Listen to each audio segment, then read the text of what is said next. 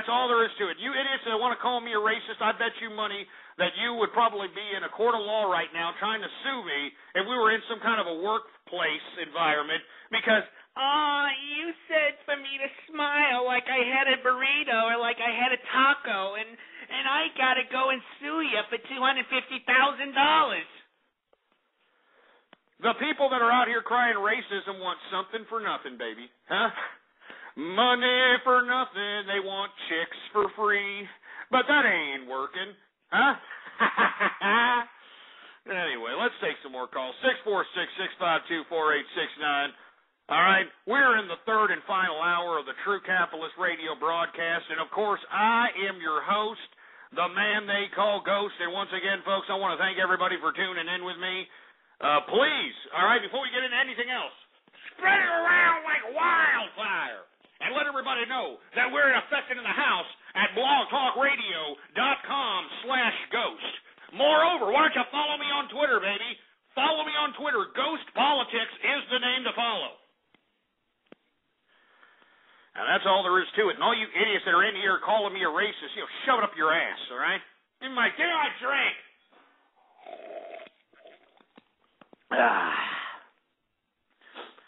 All of you people that are out here calling me a racist, just shove it up your goddamn fruit bowl. You stupid bastards. Anyway, let's take some more callers here. Area code 712, you're on the horn. What's up? Hello? Yeah, what's up? Can you hear me? Yeah, we can hear you. Yeah, it's actually about the Oslo thing today. I think it's great that you brought up the stuff about fundamentalism and stuff, and because I actually read something online today. And I thought I actually read today that in Texas, the Board of Education is actually considering adding alternatives to evolution in school. That's just ridiculous. This is the 21st century. What? Well, wait a minute. What makes you think evolution is a fact to begin with anyway? It's not a fact. Evolution is not a fact. So what? Well, how is it a fact? Explain to me in scientific detail how evolution is an absolute 100% scientifically documented fact. Go ahead, right now. Go. What do you mean by that? What I mean, I'll tell you what I mean by that. It's something that you can't explain. That's what I'm saying, all right? First of all, there is a clear missing link if you want to base your evolution concept on fossils. You understand? Like the fossil idea of evolution, there is a humongous missing link between primitive Neanderthal and primitive man. Do you understand? I mean, there is no, it just seems like, Neanderthal took a giant step forward out of nowhere based on the fossil records. Excuse me, I'm trying to do 8 things at once here. But the bottom line is that that's a fact, all right? There's a missing link based on the fossils. Secondly, all right, there is no evidence stating that some chimpanzee took a shit and out came an albino hairless ape, and the apes threw him out or something, and they decided to have a whole community of hairless apes that eventually evolved into human beings. I mean, it's stupid. It's stupid. I mean, and then you got this other idea that we came from tadpoles, that we had were little leg amphibious creatures that crawled onto the sea and through evolution grew legs and opposable thumbs and all this. It's stupid. It's silly. All right, it's utterly pathetic. All right, now 712. I'm going to give you one more time. All right, I want you to give me scientific, documented, actual cited evidence that evolution is 100% absolute fact. Go ahead. Hold on, I screwed up, for Christ's sake. Hold on. Switchboard screwing up. Hold on, let me get back to this 712 guy, because I'd like to hear the scientific analysis of this young man. Go ahead, 712. Okay, this isn't the only evidence for evolution, but have you heard of an endogenous retrovirus? Basically, it's a virus that encodes itself in DNA, like AIDS and stuff. That's an endogenous retrovirus. Now, the chances of it encodes itself in a specific part of our genetics, and The fact is that we share around like 90% of it with chimpanzees. The fact of one endogenous... Hold on. If you want to, make the DNA argument, I mean, the closest is not the chimp, when it comes to human beings, when it comes to DNA makeup. Believe it or not, if I'm not mistaken, the human being has more of a genetic identification to the chicken more than the ape. So did we come from chickens now? Huh? Yeah, I'm not joking. I mean, the DNA and all this genome shit that these scientists are throwing down our throats, for Christ's sake. I mean, 98% of the DNA of every living organism is basically comprised of the same DNA that humans comprise of. You understand what I'm saying? It's ridiculous. Look, get this idiot. Get him off. All right? Get him off. I'm not going to sit here and listen to this crap. Oh, I'm an ape. I'm an ape. A freaking ape, for Christ's sake. You people are idiots if you think that you came out of an ape's ass. Jesus Christ. Now, I know there's a lot of people out here thinking, because I'm talking down against evolution, that I'm somehow, Jesus, it's Jesus, the Lord Jesus, He's going to give me Christ and Jesus. Let me tell you something, I'm not for that either, baby, all right?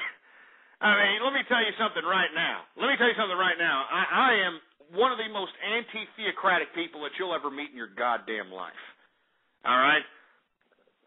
I'm not joking. I mean, I thought it was sick that when the Pope, the last Good Friday, this past Good Friday that happened, I found it disgusting that when the Pope had this little call-in little session on the internet and on TV, and when he actually had a little girl from Japan call up and say, why are we suffering here in Japan? Why does a little girl like me have to, live in fear and pain and misery? And do you know what he said? The Pope said, you're suffering for Jesus. And that's what he said.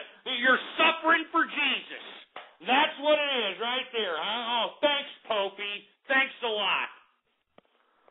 So don't give me this crap that, I'm a religious nut job, all right? Because I'm not. But you cannot sit here and give me this nonsense about evolution. I mean, I can't believe that we actually have young kids believing that this is 100% factual. You know what I mean? That it's 100% facts that we came out of an ape's ass and lo and behold, we're human beings. I mean, it's stupid. It's stupid. Ah, Jesus Christ. Anyway, let's continue. I didn't mean to get off on this tirade over here, but Jesus Christ. Let me move on to the next subject matter. I think we talked a little bit about News of the World scandal. It's growing. It's growing to the point where it's affecting, David Cameron's parliament. It's spreading to the point where it's possible that some of these Rupert Murdoch media outlets were actually ganking information from 9/11 victims' voice mailboxes. Really unbelievable. Really. And moreover, I want to talk a little bit about that fat Mexican from Venezuela, that, communist asshole, Hugo Chavez. Hugo Chavez has made it through his first bout of chemotherapy in Cuba. Huh? Oh, isn't that great? Isn't that great? Fat Mexican Hugo Chavez is getting chemotherapy because he got prostate cancer, huh? Aw, pobrecito, huh? Pobrecito. Who gives a crap, all right? Who gives a crap? That communist fat piece of hypocritical garbage, I hope he dies tomorrow. As a matter of fact, since we're talking about religion, let us all pray, all right? Let us all pray right now. I'd like for everybody to please close your eyes and put your hand on the computer screen right now so we can gather up all our energies and send them through this fiber optically connected world we call the internet so that we can pray that this fat, disgusting piece of communist trash, Hugo Chavez, dies in his own disgusting, ridiculous, Stalin-esque waller. Now, what I'd like to do is gather up all the energy in everybody's minds right now, and I want you to think death to Chavez, Death to Hugo Chavez. Death to Hugo Chavez. You understand what I'm saying? And let me go ahead and pray to God. God, if you're listening in, God, if there's anybody that you needed to take out in this world, it's definitely a communist. Remember, communists are secularist atheists, God. I mean, they're trying to make themselves their own materialistic-based God on this planet. So, God, if you could, I know that you've already hit up Hugo Chavez in the prostate, But please, if you could, hit up Hugo Chavez in the poop chute so that the man dies of anal leakage. Thank you, amen. Thank you, God, amen. All right, now that we got that out of the way, let's continue going, shall we? 646-652-4869, 919, you're on the horn. What's up? Hey, Ghost. You're taking too long. 708, what's up? No, you're taking too long. You're taking too long, too. 951, you're on the horn. Jesus Christ. 512, you're on the horn.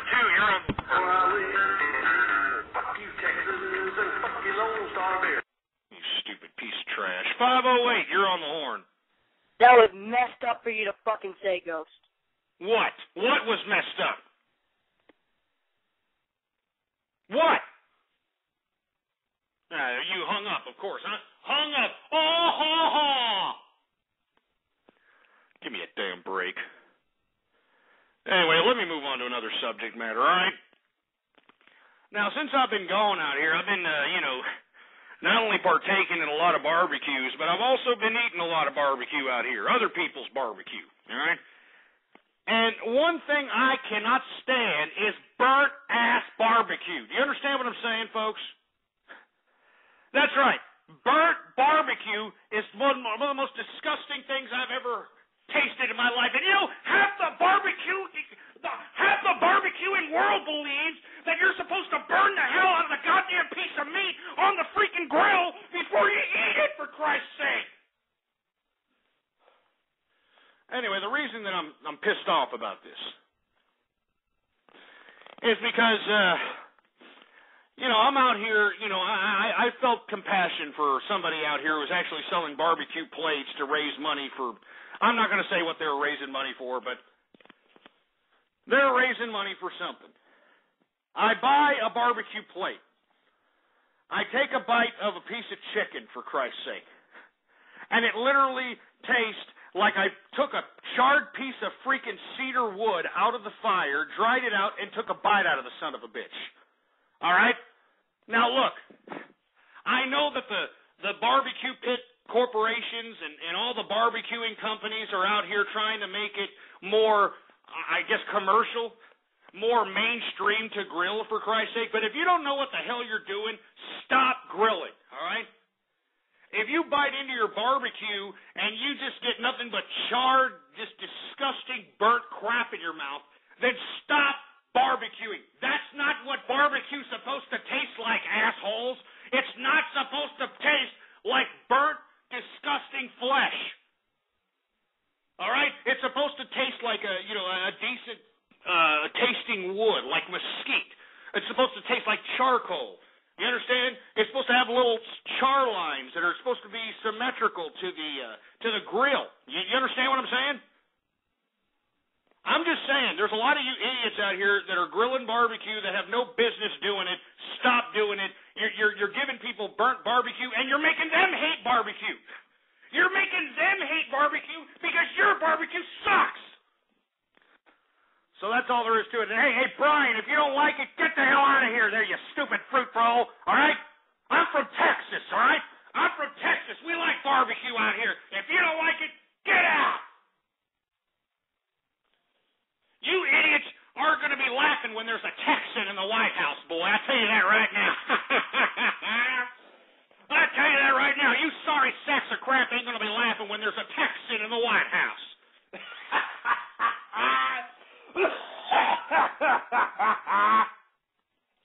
That's what I want to see. I want to see a Texan in the White House, all right? Hey, Rick Perry, if you're listening, baby, run for president. run for